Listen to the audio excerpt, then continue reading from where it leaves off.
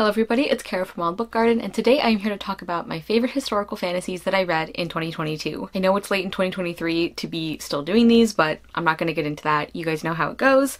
Yeah, let's just talk about the books. I have 7 that I'm going to be talking about today, which I am really excited about. I read so much fantastic fantasy this year that I realized I needed to split it up.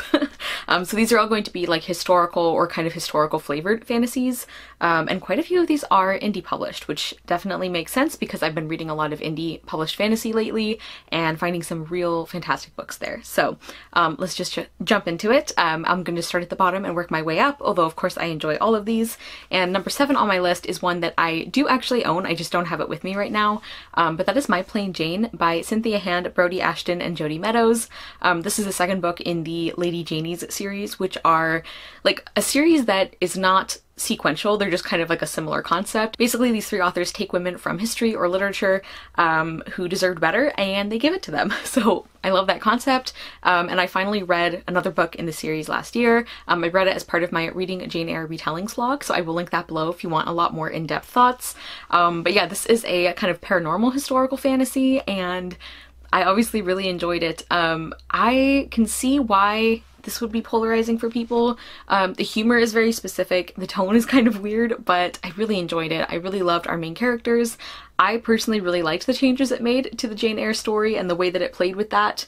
You guys will know that I am not a fan of Jane Eyre, so in that way, this book really worked for me, and I found it like surprisingly poignant in the way that it dealt with grief and death and moving on, because there are like ghosts or spirits in this book, and some people can see them and communicate with them. So even though there's a lot of like fun and humor and kind of hijinks, there are also some kind of more serious underlying ideas, and I really liked how it dealt with them. Next on my list, I just kind of have like a whole series I want to talk about, and that is the Extraordinary series by Melissa McShane. This is Beguiling Birthright, which is the most recent book I read in the series. I didn't read all of these in 2022, but I did read this latest book last year. Actually, a few of them I read last year. And even though every book in this series has not been a favorite for me, as a whole, this is definitely one of my favorite series that I'm reading right now. Like, it's just so smart and interesting. It's set during the Napoleonic War, and there are these people who have abilities. Not everybody has these abilities, but you can have like different kinds of magical powers and things. And then there are some very rare people who are extraordinaries, which means that they have, you know, extra abilities and they're really powerful at them. And our main characters of all of these books are different characters who have that, who are extraordinaries in different abilities. And so it's a companion series, and there's always a lot of really great character work, and there's also a romantic element in all of these. And I just really love the way Melissa McShane writes. The fact that this is a like kind of war adjacent series and I'm still so engaged, I think is pretty impressive, because in general that's not something I care for. But I love the way that she writes her characters. I love the way she writes a story. I feel like she does a really good job of balancing all the different elements of her books. So like the characters and the plot and the relationships and the history and everything. And even though there have been a couple places where I think she could have gone farther with the social commentary, like the 3rd book in particular, I wasn't a big fan of how that was handled.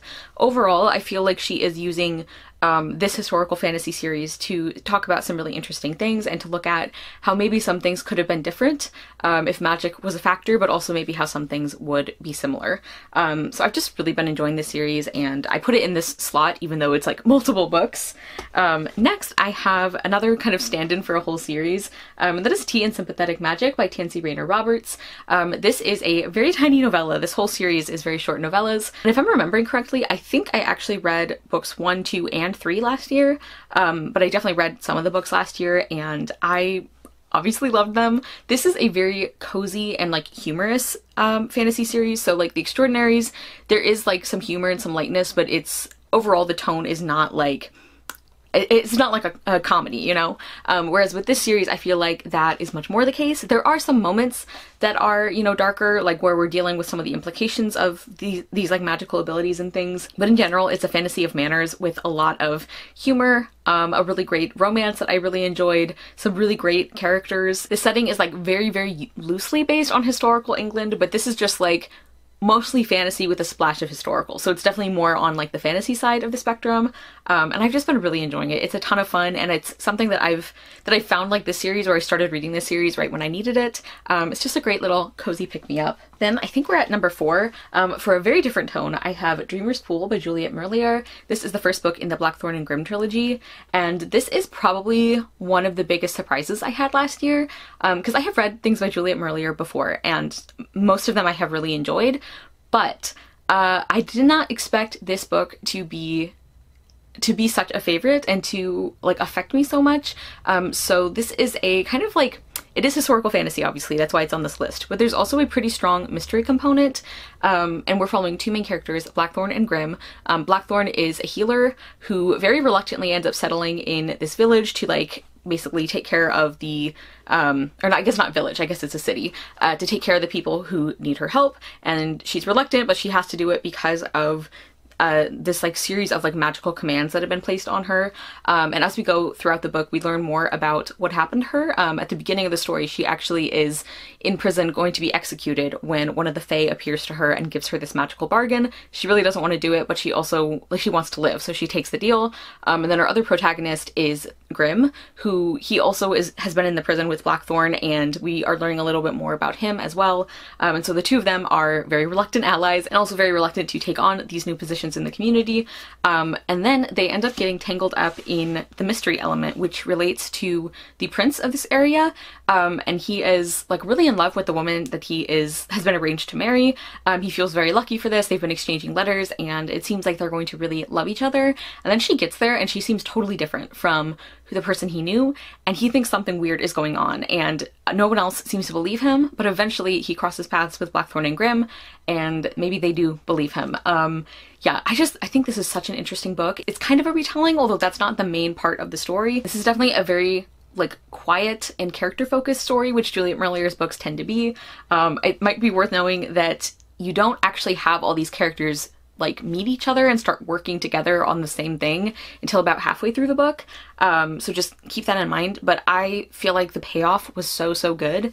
And it took me a little while to get invested or to warm up to our 2 main characters, because even though it's very understandable why they are the way they are, it still can be a little hard to like get to know them. But there was a part about like a third of the way through the book maybe where like I had been gradually liking them more anyway, but there's like a pivotal scene, and especially Blackthorn's part in that just made me love her. So I ended up really enjoying the characters, but the thing that I was most blown away by is the way that this book looks at violence against women, and the way it handles these really difficult topics with so much compassion and so much thoughtfulness and nuance. This book is not like old or anything, but it was published in 2014, and there are books coming out like this year or like last year that I think don't do it as well as this book does. And just like the kind of attention to detail and the way that this book just focuses so much on like the dignity of people, and I found that absolutely beautiful. Obviously there are big content warnings for this one. I will put all the content warnings for the books I talk about in the description, but I feel like the way it handled those topics was just really well done, and that was one of the things that really, like, I was enjoying the book anyway, but the way that that specifically was handled really elevated this book to a 5 stars for me. I just thought it was absolutely fantastic. And as I said, I also was really enjoying like the story and the characters. The retelling aspect is very interesting, and one thing I think is cool about this book is that even if you kind of suspect where some things are going, it doesn't, like, I feel like your enjoyment of the story doesn't depend on you being surprised, which is always nice. So yeah, I need to continue the series, but I really loved that one. Okay guys, we are into the top 3. Number 3, I have Revolutionary by Colleen Cowley, and this is another kind of stand-in for the whole trilogy, but I think I only read this last book last year. But this is in the Clandestine Magic trilogy, and this is like technically not a historical fantasy, but that's how I'm categorizing it because it really reads like one. I think technically this would be considered like an alternate contemporary fantasy, because it reads like a fantasy set in like early 1900s America, but actually what it is it's set around our current day, but in an alternate version of history where magic is real and supposedly only men can use it, and that has been used as an excuse to not give women the right to vote and to basically perpetuate other parts of the patriarchy. So we are following our two main characters, Peter Blackwell and Beatrice Harper, and they have very good reasons for hating each other and not trusting each other. He is a wizard and she is a member of this group that is trying to basically limit wizards' power and keep them out of politics. They think that they have too much control over the country, but she ends up having to go work for Peter because of various plot reasons. And I'm not going to get into like all the details, but every time I talk about these books, I feel like I have to preface by being like, Peter does some really bad things in service of doing really good things, which is not to excuse what he does, but I think that the author does a really great job of making you understand like why he would make the choices he does. Like, he knows what he's doing isn't okay, but if he doesn't do it, he would, like, his choices would lead to the death of many people.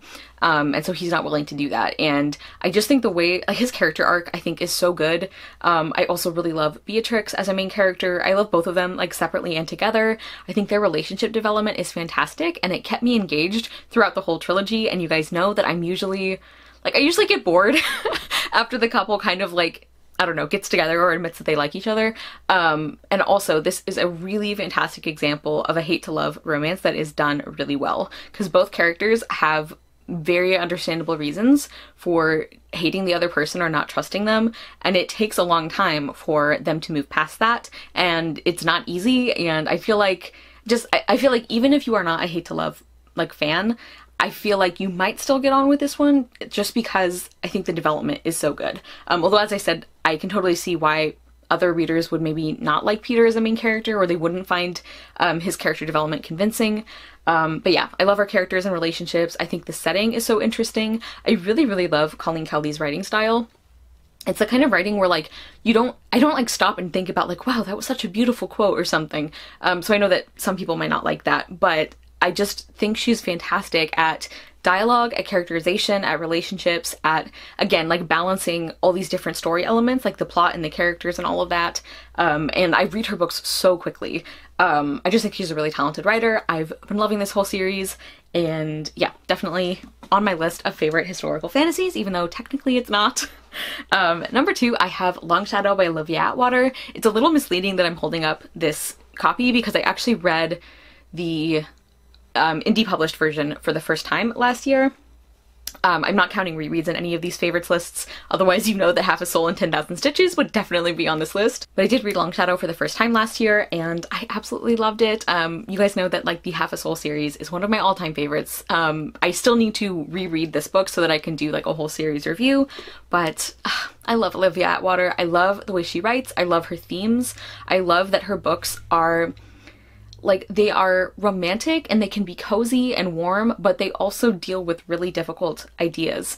Like, the first 2 books especially deal a lot with the power of anger and the necessity of anger, and especially the anger of women, in a way that I just love. I really love the take on the Fae in these stories. This third one deals a lot with grief and with that messiness, and I just, I love it so much. I love these characters. This one has a sapphic romance that I thought was really beautifully developed. And if you remember my wrap-up where I talked about this book, I'll link that if you want more thoughts. I had some issues with the ending, but the further I am from the book, the more I think that I see what the author was doing, and I just, like, I personally would have liked it to be done in a little bit of a different way, but I still think there's, like, a lot of things I still love about the ending. There were just, like, a couple pieces that didn't quite click for me, but I think that's more, like, personal preference than anything else, or, like, my personal, like, reactions to it. But yeah, this is a fitting end to the series. I love it so much. Olivia Atwater, just easily a favorite author for me. And then finally, number 1, I don't think is gonna surprise people, probably not, and that is The Beautiful Ones by Sylvia Moreno Garcia. Like I said in my wrap-up, everyone who told me I would love this book was 100% correct. I loved this so, so much. Shout out to my friend Yvette from Book Cave who gifted this to me. And I've had multiple people, like, recommend it to me specifically, and again, you were all correct. I actually have a spoiler-free review that I will link below, or maybe it's a Reasons to Read video where I talk a little bit more about this one, but I loved it. I loved it so much. Sylvia Moreno Garcia is one of my favorite authors. I think she is so just talented. Her writing style is so, like, smooth and clean, and again, like I guess I'm seeing a pattern here of like writing styles I enjoy. I feel like she balances the elements of her stories really beautifully, like the characters and the relationships and like the atmosphere and the setting. I just love.